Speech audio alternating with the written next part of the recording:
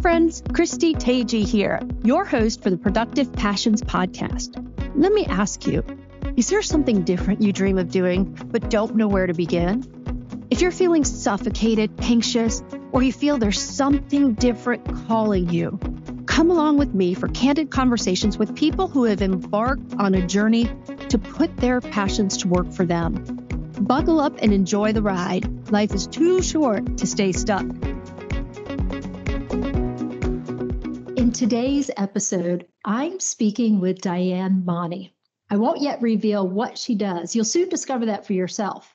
But in preparing for this episode, I rediscovered my own interest in the teachings of Dr. Carl Jung.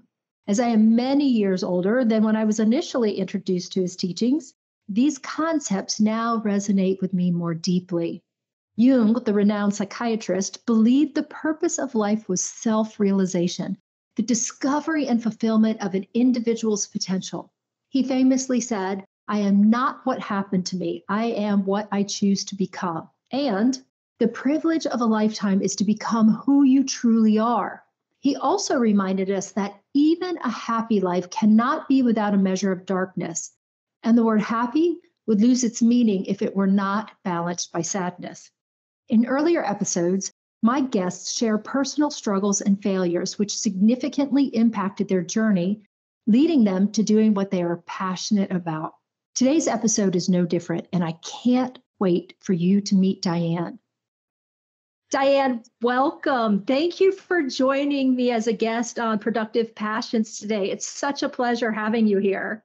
Of course. Thank you so much. I am genuinely honored to be here. I know that you and I met like more than a decade ago, and so maybe 2 decades ago, actually. And so wow. I'm very excited to be able to spend this time and have this very in-depth conversation with you. I appreciate that. I want to start out by asking you, without telling us your job title or credentials, can you explain what a day in the 9-to-5 work life of Dianne Money looks like? Sure. Yeah. When I saw this question was going to be coming, it's definitely one of those ones that's hard for me to answer because I love that my day is so dynamic.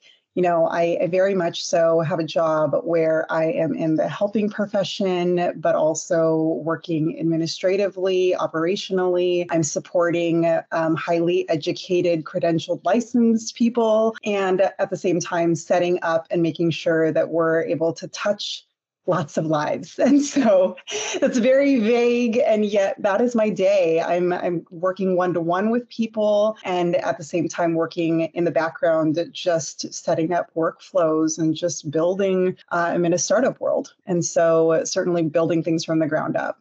And that's quite a task. Having come recently from a startup organization myself, I understand that work, a lot of times, like you said, is from the ground up. There's a lot to go into an organization that doesn't already have a lot of structure in place. Absolutely. You know, me and my colleagues were regularly laughing and saying, you know, we are absolutely building the ship as we're on it and as we're moving through the sea and we're pivoting as we need to. And it's just something that we jumped into and we accept and we love it. It's very, very exciting. It can be very stressful and yet very invigorating as well. Well, without keeping folks in suspense any longer, what is it that you do? Sure.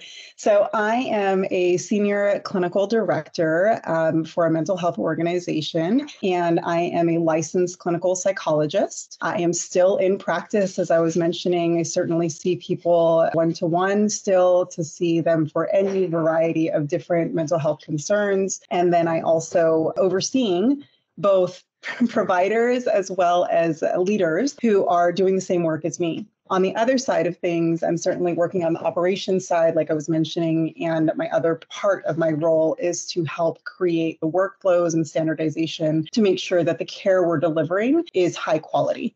So most people can't see us, so they can't see that you've got a dog who just hopped up and went and Let him stay. Oh, there's something about pets that just makes people smile or changes the mood. So what's your dog's name? Well, so this is Pixel, and she is tiny but mighty, and she is 4 years old. She is a mix of all the different things, but she's a lover, clearly. And as Dianne is saying that, she's kissing her face. So the dog Pixel is kissing Dianne. That's so sweet. So Dianne, what led you to choose psychology as a profession?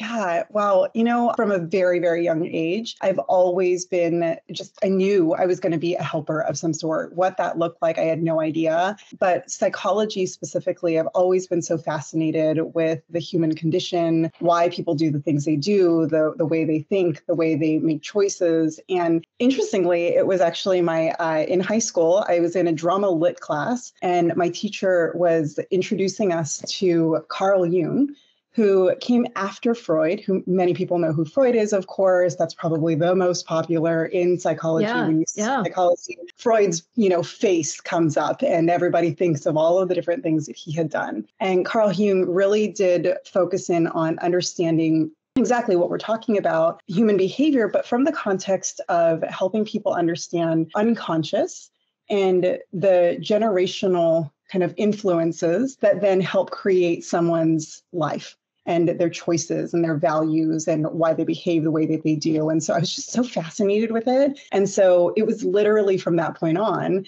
I said, I want to know more about psychology and I'm going to be a psychologist. And so I was one of those very rare people that when I went into college, I stuck with psychology and knew what my end game was going to be.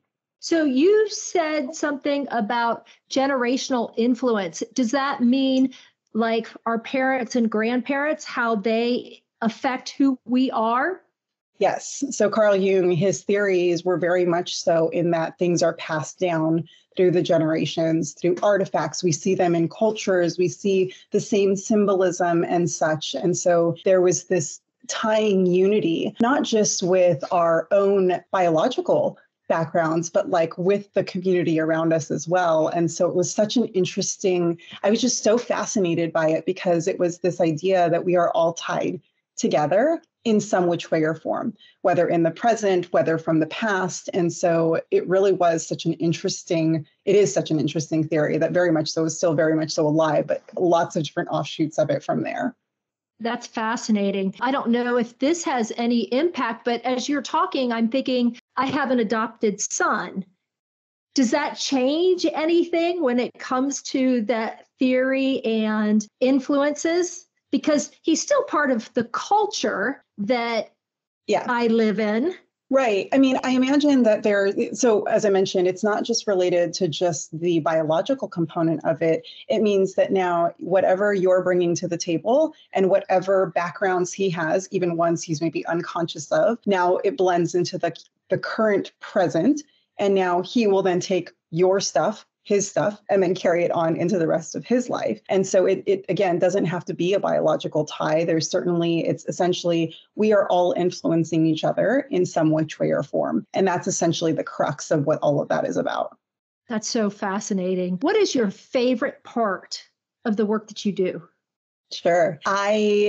Two different things. So I mentioned that my role is very split. And just to give a little bit of background, for the most part in my career, I've always been this split person where I've been a person that has seen clients. My career has always been that I'm seeing clients one-to-one. And then I've always been very much so invested on the administrative operational side. So on the one-to-one side, I love those aha moments. It is magical for me to be in the room and help support my clients be able to create their own insights, create this ability to give permission to themselves to make choices that make sense for themselves. So that's so complex, and I could probably talk about that for days, but that makes my heart just like burst every time I am able to be part of that person's journey, to lay things out on the table with them and say, how does this all make sense for you in the moment, your past, your present, the things you want for your future? And how does that make sense for how you're going to then live your life? And so I love that. I'm not here to be the person that tells you what to do, but I'm helping to guide you to see your options. And so on that front, that's what I love. On the operational side, I just recognize that because the operational side, because I'm helping to standardize the care for a bigger group of people, then it has a larger net of impact. So while I love the one-to-one, if I can help to support that the care that people are receiving on a larger scale is wonderful, then that part is so incredible for me. Well, and that's really important, that standardization of care, because it allows clinicians, I'm guessing you're talking also about tools for clinicians that they can bring to the care that they provide their one-on-one clients. So it allows even a new clinician, correct me if I'm wrong, to have the tools from the experience and wisdom of people who have been doing it for a longer period of time. Is that a fair? Exactly. I mean, I like to kind of compare it to when you go into a regular medical office, right? When you want your doctor to have the experience that if I come in and I say, I've got a cough, I've got a fever, you want that doctor to have kind of a somewhat of a roadmap of what step is. Is this needing to be escalated, or is this just go home and have some water, take some Tylenol and you're okay? Or do I need to have more labs? Do I need to do something more, prescribe antibiotics? So on the side of the operations, to your point, we want to make sure that we're individualizing the approach because honestly, the human condition and psychology is, for me, a lot more complex than just being able to go into the doctor's office where there are a little bit more of the tangible, you can see what is actually going on. Whereas with the human psyche, there's so many different layers to it. Right. So what I'm saying is we want to individualize it, but we still have to have some validity in the interventions that we're using, the modalities of treatment that we're doing. And so to your point, we want to be able to teach and ensure that whatever we're encouraging our providers to do is going to be best practice and has been proven to be effective for that person. So for our listeners who don't know what a modality is, can you just explain that? Yep. Yes. So modality is in reference to, I guess I'll equate it again to like different kinds of medication. So different interventions, like different ways of treating someone. And so there are models of treatment. So maybe someone they prefer to go to Western medicine. They go to their regular primary care doctor, whereas someone else might be very spiritual and decide, no, I want to go to a spiritual healer. And they have more natural approaches with the things that they have me do. Maybe I'm redoing my diet. And so on the psychology side, again, modality is the same thing. What type of theory? Like, what is the theory that's driving the interventions, the skills that I'm going to have you do? Like, what is the crux of what it is that we believe is causing the quote unquote pain, and then applying a certain intervention to that?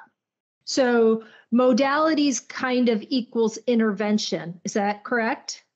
The interventions are going to come from the modality that you choose. So I'll name a couple because I think that people are very familiar with, like cognitive behavioral therapy, dialectical behavioral therapy, ACT is another one. And so if you ever hear those phrases, those are modalities. And each one of those modalities has a theory about why someone is suffering. For cognitive behavioral therapy, they really focus in on believing, we got to focus in on those thoughts, the cognitive component of it, which then we can also look at the behaviors. And then that creates a good output of deciding how we're going to take care of the emotion. Whereas in ACT is acceptance and commitment therapy, where we're saying we're going to accept the pain of what is happening in this moment and still commit to doing something that is going to serve me and towards my values and towards my goals. And so again, slightly different tweaks on the theory that drives whatever it is the interventions are. So in a lot of the episodes that we've done on Productive Passions, a lot of guests have talked about their own mental health, their own struggles. Do you find that people who are considering a major change in their life have some of those similar struggles? Is that normal? I absolutely think it's normal, because anytime you take someone and you change up what their body is used to, anytime you change that kind of status quo for them, the body physically is going to react. The mind is going to react. It's going to go, oh, we're going into uncharted territories. What are you doing? And it's going to start going. I always like to say it pulls out the filing cabinet of anything that remotely seems familiar. and goes, was this okay or was this not okay? Do we need to think about this? And so it goes through this process of kind of deductive reasoning of, should I be worried about this or not? And if it is too overwhelming, that filing cabinet's so big that the person then starts to feel anxious. And that's usually when they start to notice a change in their mental health. It becomes so overwhelming, they can't even really think through it in a logical way. And so absolutely, I think when big transitions are happening, it's very normal that we're going to start to experience some feeling of imbalance. And I like to refer to it as allowing people to have a healthy level of mental distress or emotional distress, because those signal to us to pay attention. Do I actually need to go and get some help for it? Or is this just something that I need to make sure that I'm taking a pause to be thoughtful about these next steps that I'm going to be taking, because these are big transitions for me? So the younger generation that I talk to seem to really embrace and be very comfortable talking about mental health, seeking care. But some of the previous generations, mine included, are more resistive to seeking mental health because of the stigma. Is that something that you experience, that maybe you have people that know they need some help, but are concerned about the stigma? Absolutely. I mean, it goes back to what I was just talking about in terms of like going into uncharted territories, the unknown. If, like you're mentioning, you were not raised in a generation where it was not an acceptable thing, showing emotions was seen as a bad thing, equated to weakness. There were these narratives that were attached to it. Then if I come in as a professional and say, I think that's what this is related to, my experience is, of course, skepticism or rejection. And so, yes, absolutely. That's very, very common. And it's something that we're still fighting with, even with the current generation. There's still that mixed bag of feeling that stigma and not wanting to talk about it, because it's still, I think people are just so unclear about what it means to get mental health support, or to know what emotions are, the ranges of emotions, and what they actually can be productive for you or non-productive for you. I was just talking about having like a healthy version of anxiety. And even when I say that to some of my clients, they're like, wait, you want me to still have anxiety? I'm like, it actually is beneficial for you. If you were not anxious, at least to some degree, you would not get yourself out of bed to go to work, to go, take care of your kids, to take care of yourself. You would probably be very blasé about all the things. And so we need a healthy version or a healthy level of our emotions. And I like the way you phrase that, mental health support. So because I seek mental health care, it doesn't mean that I'm crazy. I'm going to lose my job. I'm going to lose my family. If I get pulled over by the police, they're going to see that I have this history of seeking mental health care and think I'm crazy too. I have to take a breath on that. You're right.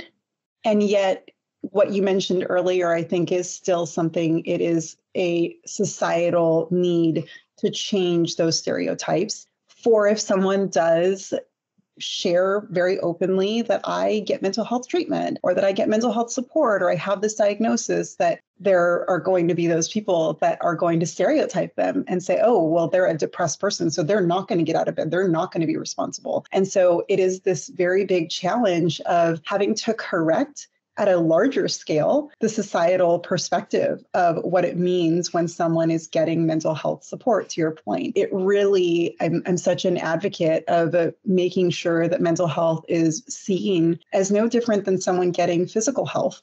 Like when they go to the doctor, it's, oh, good for you. You went and got your checkup, oh, you went and going back to that cold, like you went and got that cough checked up. Good for you. We don't want you to get worse. Right. And so no different. If you're starting to feel sad and you're really struggling, good for you that you went to go get that support, even though we need to label it as quote unquote depression or anxiety. It just lets us label it so that, going back to the interventions, we know what protocols do we need to put in place to support that person so that it's effective for them. And I love how you talk about equating it to physical health, because I think that does help to normalize the conversations around mental health. And then also people being unafraid to speak up and talk about their own mental health challenges. And here on the podcast, we have many examples of people who have done that, people who have actually followed their passion because of mental health challenges. So to your point, that anxiety, sometimes it's the anxiety, a certain level of it is necessary to keep us moving, right? To keep us moving forward.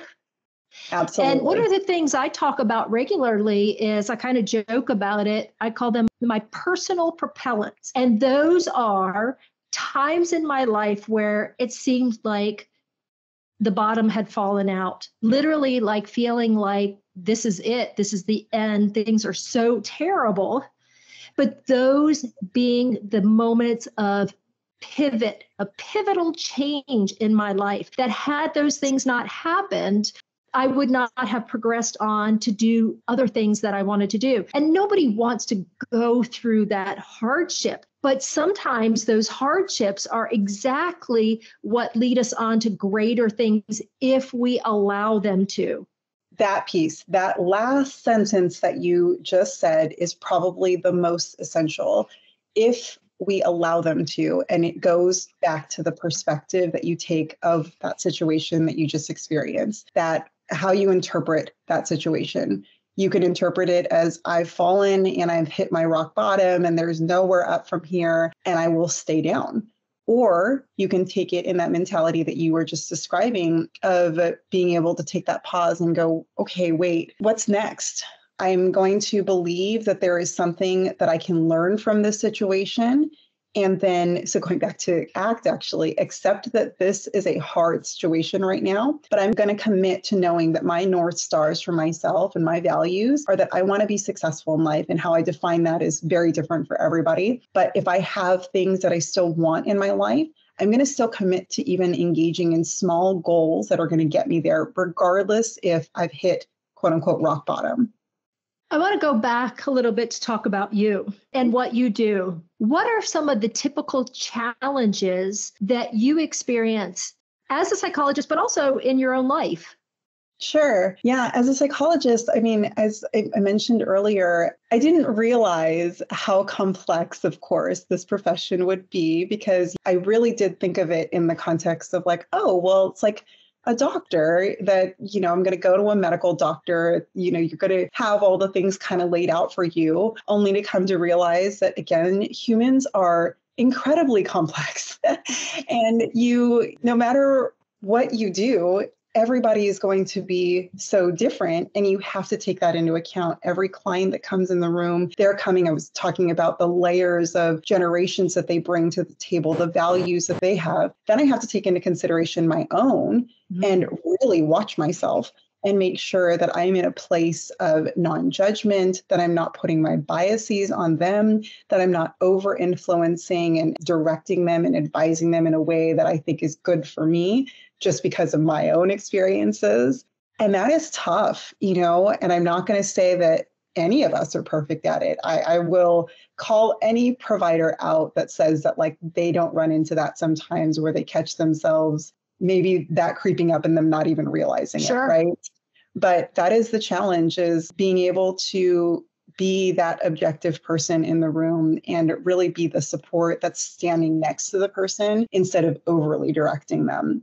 The other is, sometimes we'll get people that they're in this like contemplative mode of, I want a change in my life, but I'm stuck and I don't know if I can actually do it. And so that part is challenging too. Not that it's not something that I love. I love working with it. It's what my profession is. It's usually what's rocking through the door, but it's challenging because you also don't want to push someone when they're not ready. They have to be ready for it. And so you just don't want to harm them more by pushing them too far.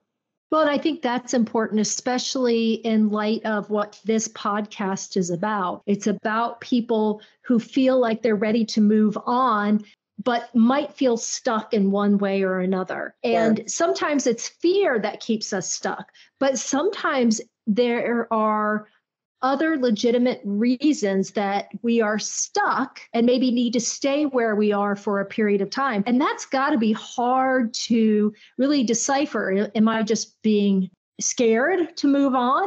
Or is this really appropriate to be making this change at this point in my life? That's got to be a really hard, to your point, a hard consideration to decipher. And that's what we spend the most time in therapy for.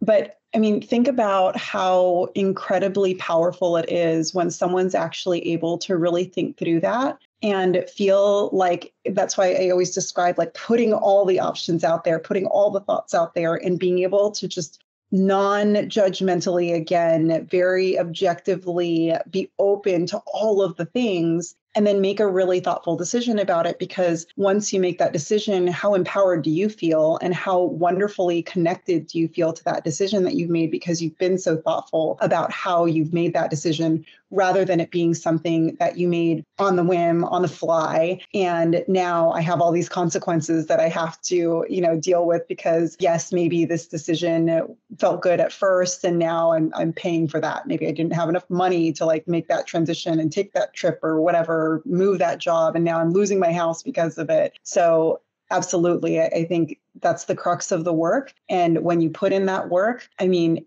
going back to what I love, I'm just thinking about a couple of my clients now. The light that you see with these people, I mean, they're beaming, they're sitting up taller, and they are so just confident in knowing exactly what their path is. They clear the path for themselves. And I love that.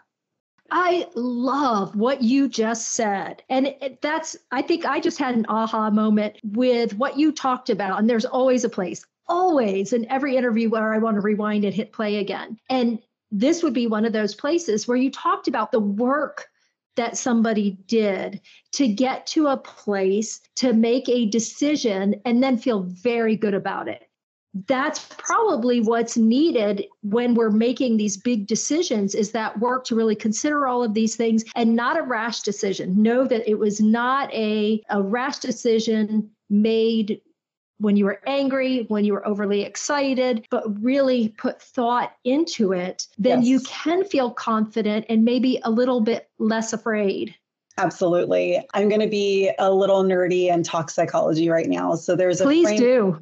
thought from dialectical behavioral therapy where it focuses in on this recognition that we have these two parts of our minds. We have the logical, rational side, and then we have the emotional mind. And what you really want to get yourself getting good at is being in what's called the wise mind, which is a blend of the two. And so you don't want to be overly analytical about like, well, I'm going to make this decision because this is just the right decision. I thinking about like those movies where someone has like the pros and cons list, and they're overarching on like the risks and benefits. And like, it's so incredibly rigid, but there's no heart to the decision, right? And so the idea of the wise mind is being able to thoughtfully think through, what is the emotional, gain? What's the emotional consequence here? What's the logical gain and logical consequence? Again, look at all that together. And then in the wise mind, when we are in a calm muscle body, when we are able to think straight, we then make a decision and move forward. And so in dialectical behavioral therapy, that's like one of the cruxes of the things that we focus in on, is getting people into that wise mind to be able to hold those two things together. And that helps them form a great foundation for decision making. I'm smiling right now because you and I had a little bit of a conversation before we started recording. And I shared with you that recently my husband was made a really fantastic job offer. We were both very, very excited about it. Then the company he works for countered and made him a very good offer to stay. And so we did exactly what you just talked about. We did the pros and cons list. And I remember saying to him, this is important, really looking at this analytically.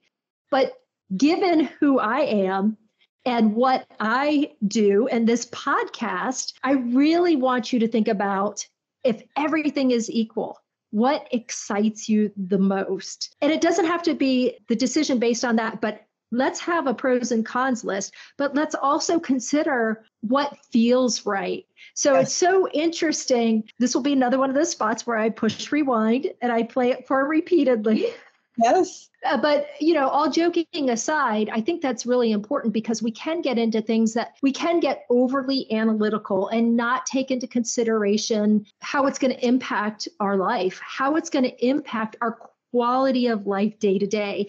And in my experience, that can't be overstated. To consider that, for that to be a consideration, because you don't just close the door on work and walk into your home life totally unaffected what happened all day long or all night, whenever you work.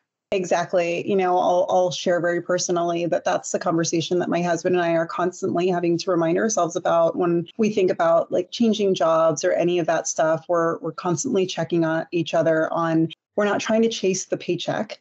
We know at a base level, because we've done our work too, though, to be able to say kind of where do we need to be comfortable and happy from a financial standpoint, and also from the perspective of like, what are the things that we value the most? We value family and we value time the most. And if the income is higher and it doesn't creep into those other parts that are really important to us on the heart side, okay, great. Let's take that job and like maybe let's move up and do all the things. And maybe there's going to be some sacrifices of having to work a little bit more. But if it encroaches on those other heart sides too much, we're going, let's not do that. Remember, like we're not chasing the high paycheck. It's not just for that. That's that analytical, most people are like, just get more money. No. What about all the other things? Like you said, what's the domino effect of taking that step of taking that money, taking that job, whatever it may be? Well, and recently you shared with me a pivotal moment in your life where you and your husband decided to walk away from very successful careers in the Bay Area and move south to San Diego. Yeah. Can you tell us where that idea came from? Why and what changes that entailed, not only for you, but for your family? Sure. I like to first share that the idea is that my husband's going to say it came from him to come to San Diego. It's just always been the thing, because when we got together, he was living in San Diego. He's from San Diego, and we moved away to the Bay Area. And anyways, all joking aside, we do feel like we did a lot in the Bay Area. It's like where I've really got my career started and kind of built myself up pretty quickly. He did the same thing. We moved up the ladder pretty quickly. That also meant a lot of high responsibility, a lot of long hours. And when we had kids, of course, all of that shifts. How do you juggle taking the kids to daycare? I'll say our first son. How do you make sure that he's well attended to, that we're being still good parents and balancing that? And with one, it was fine-ish, if I'm being honest. And then it was also very personally shared that it was actually probably our second son and our situation there that was the biggest pivotal aha for us in we need a change in our life. I'm not going to go into all the details with it because I could literally do a full podcast on this too. He was born 3 months early. Not only was he born 3 months early, but he ended up being diagnosed with a congenital diaphragmatic hernia, had surgery at 7 days old, stayed in the NICU for 61 days. All this equates to my husband and I had to go out, of course, on a sudden maternity leave because I delivered so early. Right. So thankfully, my job at the time was incredibly supportive. His job was flexible enough. And so he was able to he kept his income and was literally working bedside with me when I was both in the hospital. And then when I finally got out, we were just, oh my gosh, so much juggling going on between running to the hospital, then, taking care of our other son, who was at the time 2.5, and trying to make things normal. And then I went back to work after Hayden finally came home after 61 days. And that's when things just felt even more chaotic. We were, again, I was trying to be the best at my job. I was a manager. And Christy, you know me, I'm going to put 110% into everything I do. And so how do you put 110% into doing what I just explained to all of you, what I do, pouring into other people, and then trying to pour into my family? We've got our 2 very young children who need us. And still, our youngest had so many medical issues. We were running back and forth to the hospital all the time for that. And so when things finally calmed down a bit, and I say that lightly because I don't think that they ever really calmed down, but we were so grateful and thankful that my mom has always been a very big part and support in our life, where when things kind of finally calmed down, Tony and I finally decided to go take a vacation. And we had 10 uninterrupted days together. And of course, magical. We went to Italy and we're sitting and we're having wine and eating at 9 o'clock at night, kind of laughing and saying, I think it was, he said something to the effect of like, what if we just slowed everything down? Like, it's been so nice, like these last couple of days, like to just be able to like pause. We finally got that time to just pause and do all the things that I was just telling you we need to be doing. And spend time with each other. Spend time with each other, finally reconnect, like make sure that, again, we're like realigning and still aligned with the values and all the things. And so when he jokingly said, what if we just slowed everything down? I was like, well, what are you thinking? And he said, well, what if we just moved to San Diego? And so it was just thrown out there as like a ha ha ha. And then we both, as the trip progressed, we said, really, like, I mean, we'll have to think about it more, of course, but like, we're good. Like, generally speaking, Hayden's and his health is a bit more stable. We were very tied to the Bay Area because of like the medical care that we were getting there. And we just didn't want to mess with that, but he was more stable. Right. Jobs. I was like, I'm in a profession that can move anywhere, really. Like, I don't think that I need to be tied. I loved my job. So don't get me wrong. I think that's always hard.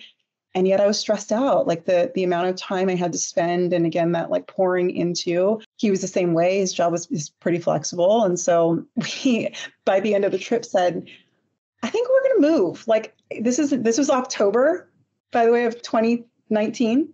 And we said, why don't we move by January? Wow. And we came home. Yeah. And so anyways, that is what our pivotal moments were I guess it's hard to say, because when you say pivotal moment, it was like a buildup, a multitude of things. And it was finally a moment of just pausing and being able to be reflective of our life, which I'm going to advocate to do that way more often. We're doing it way more often now. I don't think that we were able to do that because we felt like we were in crisis mode before. But it was then that we made that decision that we really needed to move towards the things that we were passionate about. And that, like I said, really helped us think about, we really miss spending more time with our kids, with each other, and able to just like live and not feel like so rushed and pressured by all the different things outside of us. And we felt like San Diego could give that to us. Sure. So you really know what it's like to follow your passion.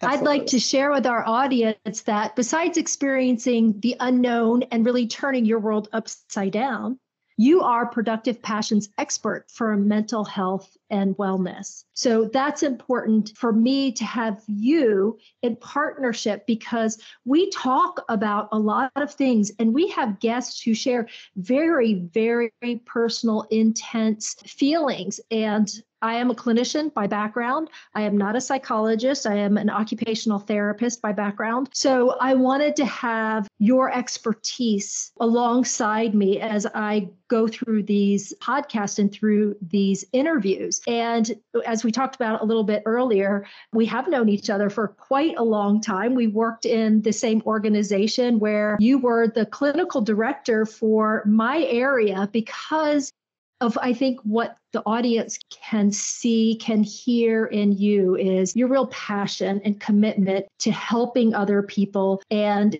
that you truly care. You never just showed up for work, did your job, and went home. You really cared for not just the individuals who were one-on-one with you, but your colleagues. And that was so incredibly important. So I thank you for being the mental health expert, Productive Passions. We've got a lot going on. There's going to be so much more, and having you there to talk to even join us on some other podcasts, I'm very much looking forward to. Thank you for being that for us. Of course, I was thrilled. I know in the early stages, before you even really launched any of this, you had just shared with me this idea, and I was thrilled to hear that this was the direction you were going. I think you and I really connected on that piece of being able to follow your passion. You had reached out to me and said, like, I see that you made this like big change and want to know more about it, but there's this idea that I have, and I'm so, I'm doing it myself. And so what if we did like a podcast? Oh my gosh, that sounds amazing. I would love to be a part of that. I knew where your heart was in it. And so I am so thrilled and honored, like I said, to be here.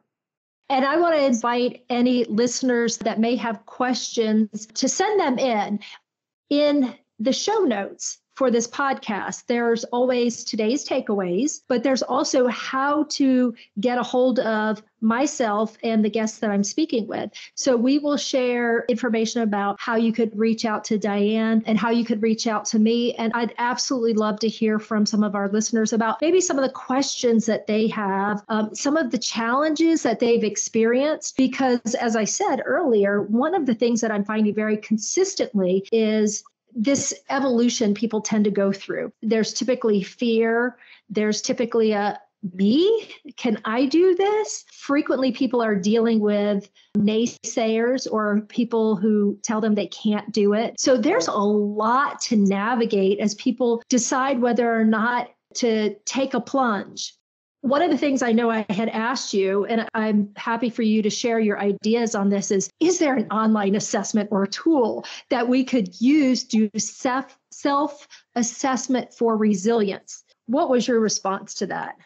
So my response to it very openly was, I don't advocate for me giving you a self-assessment tool. I think that it's really hard because it's one data point, is what I'll say. And what I worry about is people go and they'll do some of these self-assessments. And then admittedly, like I've seen it way too often where people start self-diagnosing themselves. Mm-hmm. And I just am really on the side of, if you are concerned or if you want to know more about your resilience, one, you can read about resiliency and just kind of understand kind of what the key components of it are. Some of those things are going to be really related to some of the things we talked about here. How well do you know yourself in terms of your ability to be flexible? Christy, you talked about like this acceptance piece as well, with being able to pivot and accept when you were in that rock bottom and look towards the perspective that is something that's more positive. So checking your mindset and seeing, what's going on there. Do I have tendencies to have what we call like polarized thinking? If I'm in that space, then maybe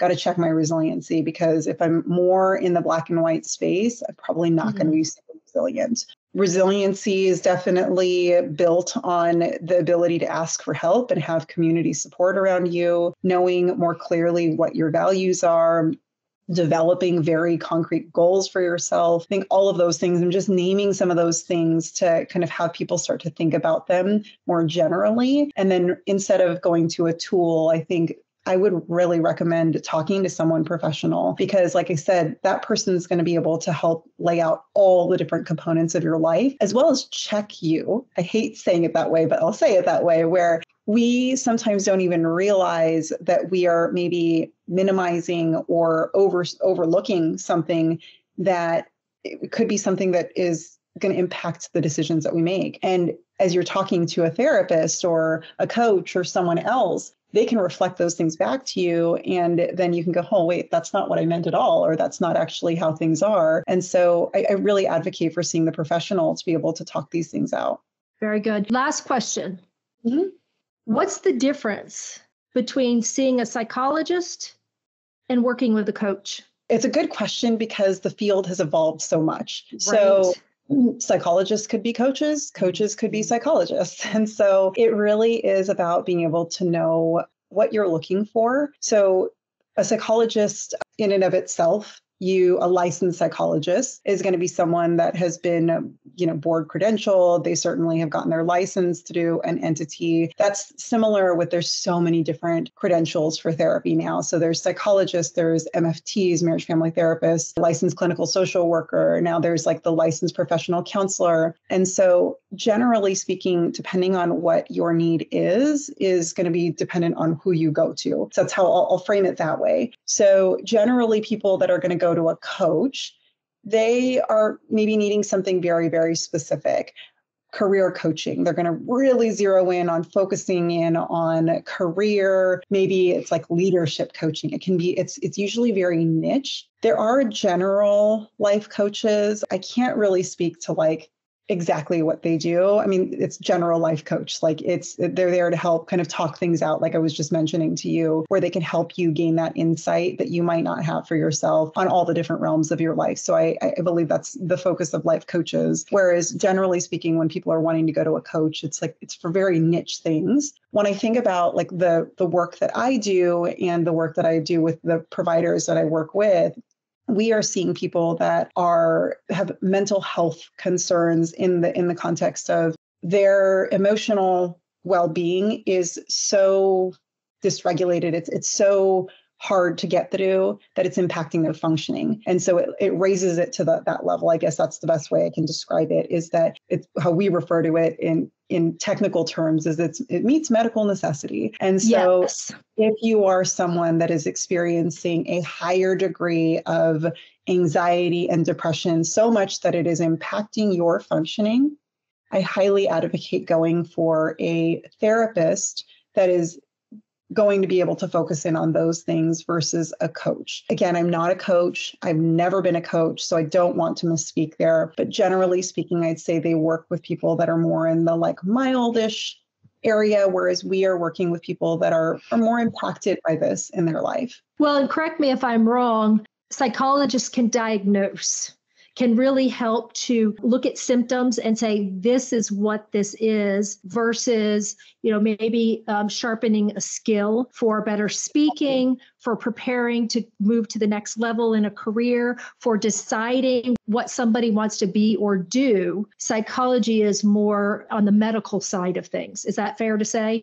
That's fair to say. And I'll generalize that to not just against all the different credentials that I mentioned. So I don't want to do them a disservice. Definitely Sure. All psychologists can diagnose, like any of those credentials that I mentioned to you have been, again, they've taken their licensure, they keep up with their licensures, they keep up with best practices. And so they are the people that are, I guess you could say they're vetted. Even in the process of us bringing on clients at the company that I'm at, we have an onboarding process and there's questions, and then we can help decide, is this the level of care that you're needing? Or maybe it is a coach that you're just needing. If you're needing more skills-based, I love that you said that, more skills-based type of things, you're still functioning in the world fairly well, then a coach probably makes more sense for you. Whereas again, if it is impacting your functioning, what I mean by that, I'm not really able to get to work and get my deadlines done and be able to get up to take care of myself, or maybe I'm noticing I'm isolating from my children or my friends. That is what we say when it's more significantly impacting someone's functioning. And to your point, a diagnosis, again, helps frame what is the treatment that you need? What is the medication, like going to the doctor? What is the intervention that we need here? And it's just a higher level of support. Dianne, I want to thank you for spending time with us today. And I look forward to more of your insight and expertise as we go forward with this podcast. I will put your information where people can find you in the show notes. And just again, thank you. It's been a pleasure. Thank you for having me. I love our conversations. I always feel like the time goes by so quickly, and it's just making me think of all the different topics that you and I are going to continue to have conversations on. Agreed. I can't wait for feedback from people. So more to come. Wonderful. Thank you.